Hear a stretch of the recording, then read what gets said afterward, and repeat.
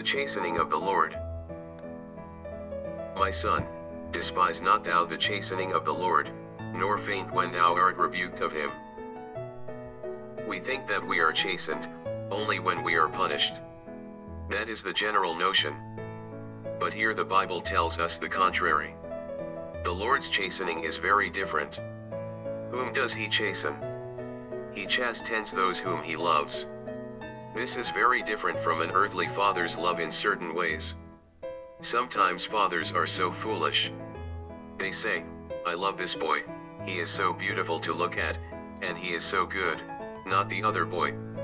What should a sensible father say? There is nothing very much for me to worry about this boy. That boy who is naughty needs all my attention. I must win him. That is a balanced spiritual father.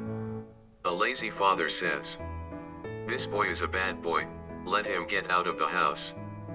But God does not say that to us. The Bible tells us that the father was waiting for the prodigal son to return. The Bible tells us that he fell on his neck and kissed him, after he had wasted all his living. The father had a great dinner for him. After he had lost all his inheritance, he gave him a ring. He did not say, bring the second best robe.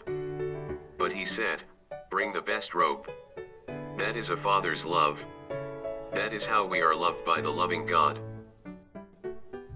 The Bible also asks us another question. Who is the son, whom the father does not need to chasten?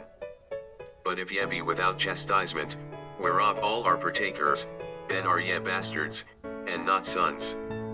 Hebrews 12:8. The Bible says, if you do not want chastening, if you are without chastening, then you are people without a proper father.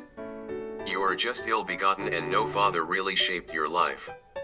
There is no point in our lives when we can say, oh, I am perfectly shaped. I am okay. I do not need anybody's prayer or correction anymore. That is a very dangerous thing. That is the state of a person who is abandoned as worthless. I do not want to be left in such a state by God. Our reaction to chastisement weighs. We can weigh our spirituality by our reaction.